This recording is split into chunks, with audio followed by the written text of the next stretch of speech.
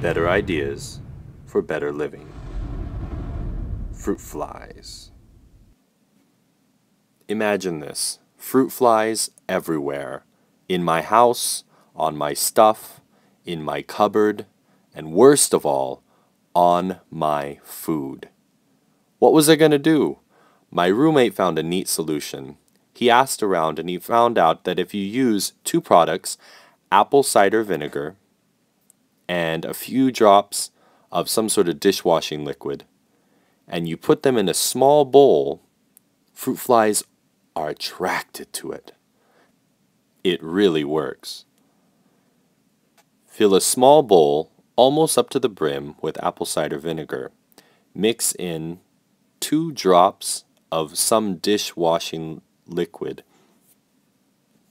I'm not sure why it works, but I know that it does.